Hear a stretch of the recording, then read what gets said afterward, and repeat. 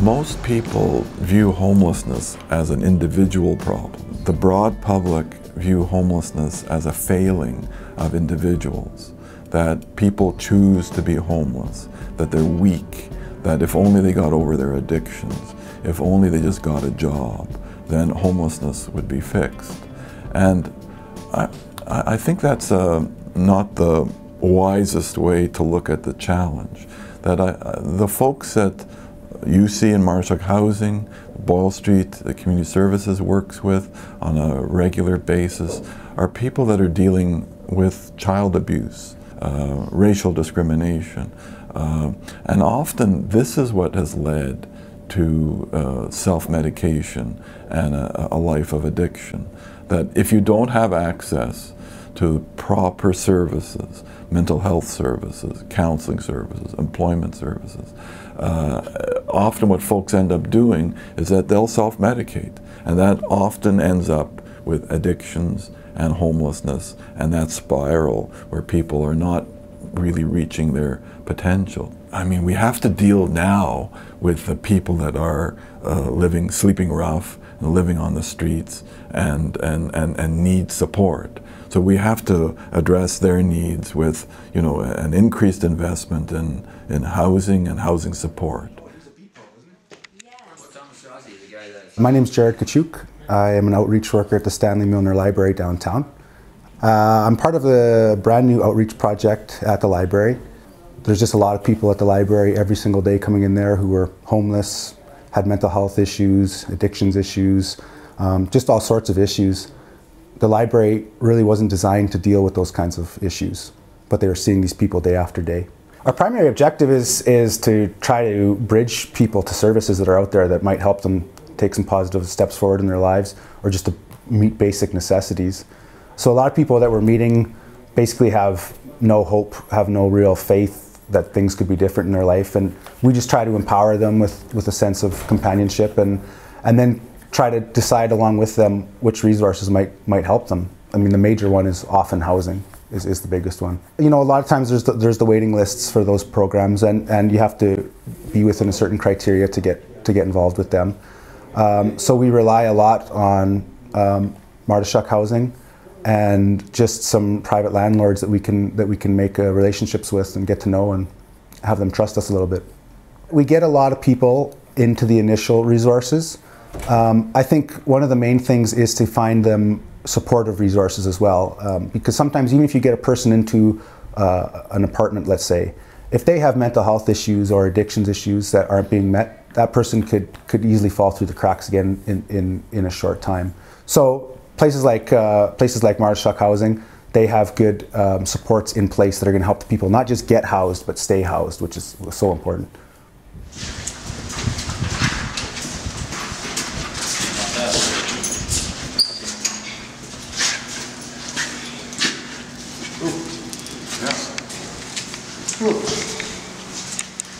Totally fresh, brand new sweet. Yeah.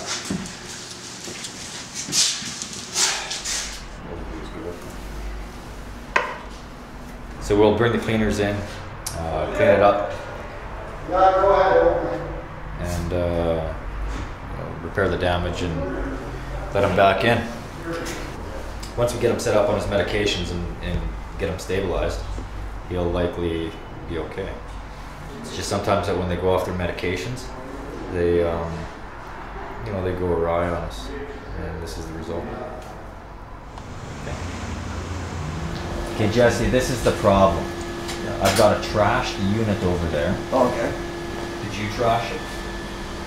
I got upset one day and fucking, it's fucking crazy, man. Like I got upset one day. Did you go off your medication? No medication. I was on medication at the time. I was off medication. You did quite a bit of damage to that unit, Jesse. Did I? How bad is it? Like, how bad is it? It's bad. I can't remember. It's been a while. It's bad. Okay, I have yet to hear a reasonable explanation as to why your unit has been trashed. How long have you been off your medication? 6 days. 4. Okay, Jesse. I'm going to talk to your nurse. We're going to get you set up on your injection. Yeah. Why did they take you off your injection? I choose to take her injection, yeah. Okay. So it was it was like my choice, whatever, you know, or is this fucking crazy, you know? Like, okay, Jesse, the only way I can get you back into housing is if you cooperate with us, okay? Yeah.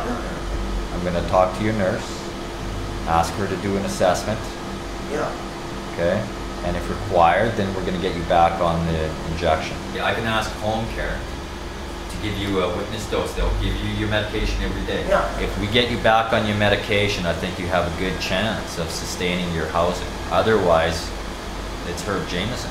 Yeah, like what I thought was like what I thought was one obtain and sustain, you know, like I was thinking like maybe like. We've been here since February the 2nd of 2012. We now share this room with home care. And this is basically the medical clinic. And they're all Martyshuk's clients that we see. They have to come from Martyshuk's housing or homes or whatever it is. So that's where we see most of the clients. And when we first started, we thought, well, it might not be that busy, but in the year, this is our filing cabinet here. And as you can see, I think we've got somewhere in the vicinity of about 50 patients already. So ours is mainly to diagnose, to get the medications, get them back, and then start treating them till you get them balanced on their medications. Once they're on their medications, you know, a lot of them are psych patients, you know, so you get a variety. It's just a real variety. And I think it's mainly people that are over the 35, you know. We get seniors here too, quite a lot of seniors that you're seeing too, which is sad, you know, but they also are part of our healthcare, so yeah. You can tell when, you know, someone comes in for intake and you've offered them a home, a relief comes across them, and you know that, you know, they're thanking their lucky stars. This is their day to get off the streets. And a lot of the people that Martyshuk houses are individuals who've been living on the streets for years. I had a guy come in, he's been homeless for 23 years, living downtown in the River Valley. He was addicted to everything, and within 6 months of housing him, his alcohol consumption and drug use began to decrease, and little things like, you know, coming into the office or phoning us and asking us if we could help him to get in to see a doctor because he felt his medication was off a little bit. So it says something when an individual like that calls you and asks if we could assist in getting him in to see a doctor to readjust his medication.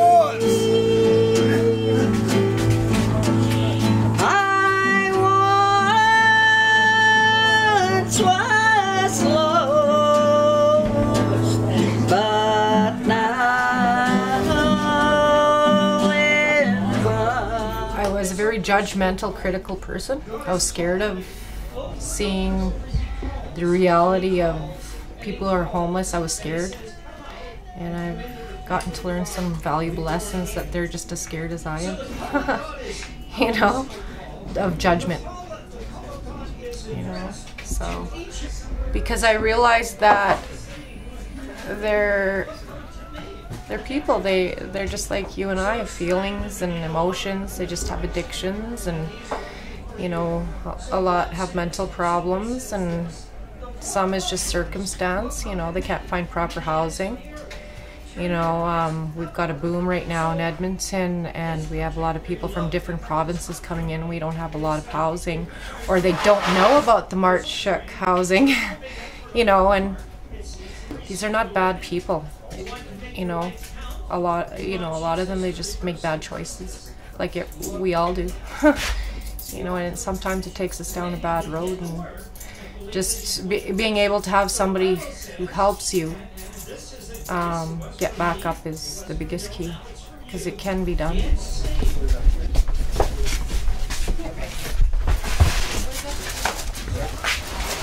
Well, the Bible says in Isaiah 6 verse 9, he said, "Go and tell these people, hear you indeed." There's people tonight that are hearing, but you understand not. Are you understanding that you have to give your life to Jesus? You've got to get him in your heart. You've got to get him in the inside so he can begin to work from the inside out.